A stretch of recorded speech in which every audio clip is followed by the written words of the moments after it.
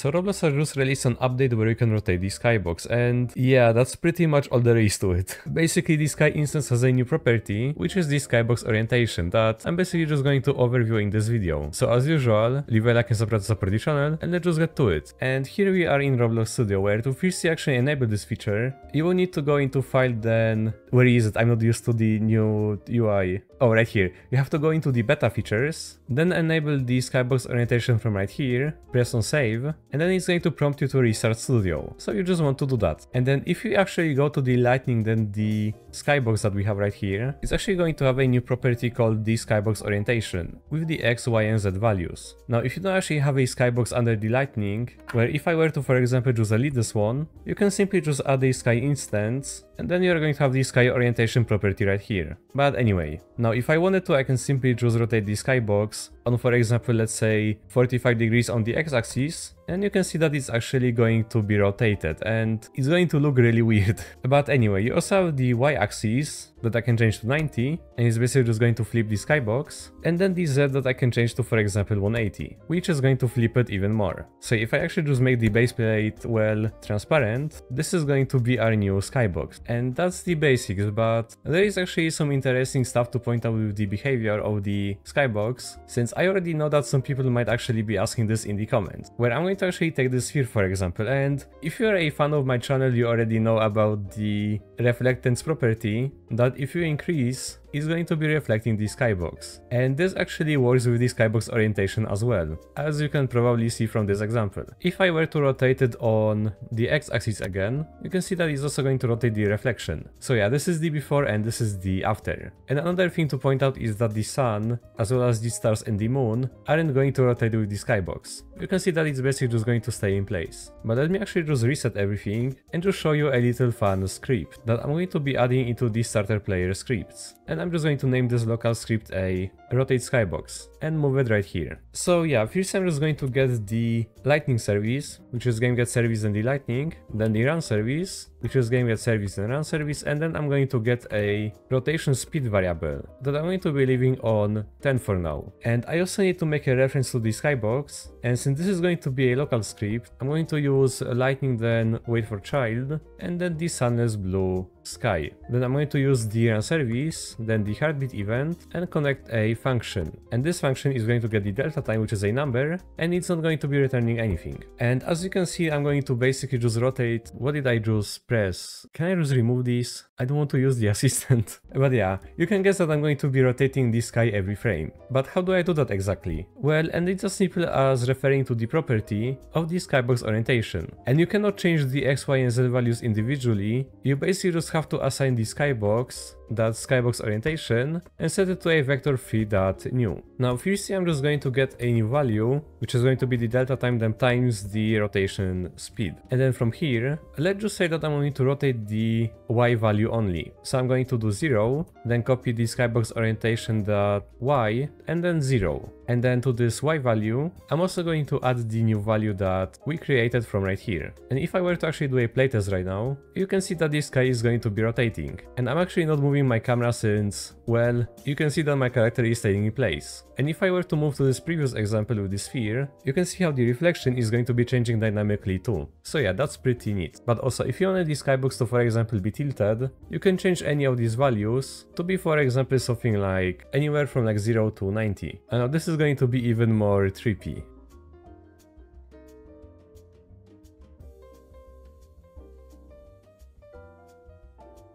And speaking of funny effects, I found that if you actually change all of the axes, meaning that the X, then the Y, and then the Z, or I'm actually going to make it a little bit easier to read, like this, and increase the speed to something crazy like 100, you are basically going to have something like this. And I'm probably just going to be giving a motion sickness warning before this part of the video, so you can probably guess why. But yeah, you can also see that the reflection on this part is also going a little bit crazy too, and trust me, I'm not moving my camera at all right now. And here is going to be my character in a spinning sky. So yeah, you can basically just do a lot of pretty interesting effects. What I've shown was basically on only the skybox, right? But if I go to my plugins and then the Atmos skyboxes and just change the skybox to something like, for example, this deep space cluster, copy the name, then remove the previous skybox, go back to the script, and then do this, I'm basically just going to have this.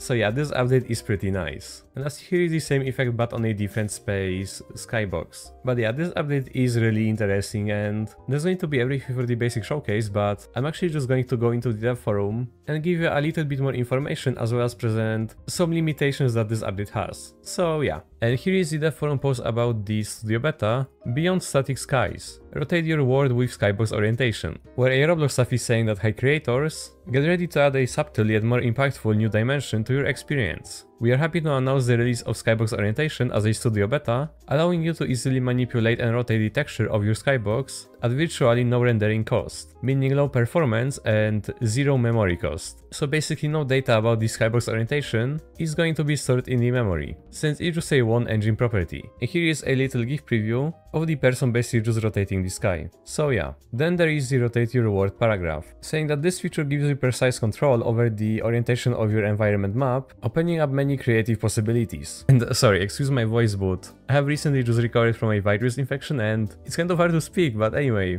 I still need to finish overviewing this post, so yeah. When enabled, you will find a new property, the Skybox Orientation, located under the Sky instance within the Lightning service. And of course you already know that it's a vector 3, containing of x, y and z coordinates, which determine the rotation angle, and it's measured in degrees. And by default all the values are basically just set to 0, ensuring existing experiences remain visually unchanged and incur no additional rendering cost. So you basically just don't have to worry about this feature, for example breaking your skybox in the game, whenever it's going to come out of the beta. And here they are saying that once you change the values, they are going to go from the y, then x and then to the z axis. And this behavior is consistent with how most other Roblox orientation properties function, making it intuitive to use. Then you have a showcase of the new properties with the default values, and tilting the sky to 45 degrees on the x-axis. And a little note saying that the moon and the stars didn't change since they are not a part of the skybox, and I'm guessing that it's going to be the same with the cloud instances as well. And here they are saying that the ability to rotate your skyboxes enables a diverse range of the effects and visual storytelling, with for example dynamic sunsets, cosmic journeys, and unique perspectives, as you have probably already seen in my Roblox Studio portion of the video. So yeah.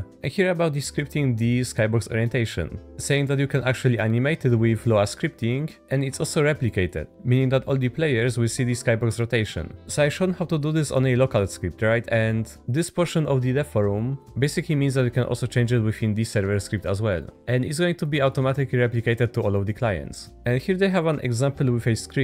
So I have something similar to what I already went over, basically rotating the skybox on the y-axis and keeping the x1 on the 45-degree value. And here it's saying that it's rotating around the y first, then applying the x and then the z for the last. And then the part about understanding the rotation order, saying that when you apply rotation around more than one axis, the order in which they are applied matters. For the skybox orientation, it again goes from the y, then x, then the z, meaning if you want your sky to spin and be tilted, you can animate the y-axis for the spin and set the x and z values for the tilt, where the script above, for example, animates the y-axis for spinning while keeping the constant 45 degree on the x-axis. And this gives you a predictable control over the complex movements. And here is another video preview that I kind of have to zoom in, because you basically just have the constantly increasing y value while the x is being kept at the 45-degree angle.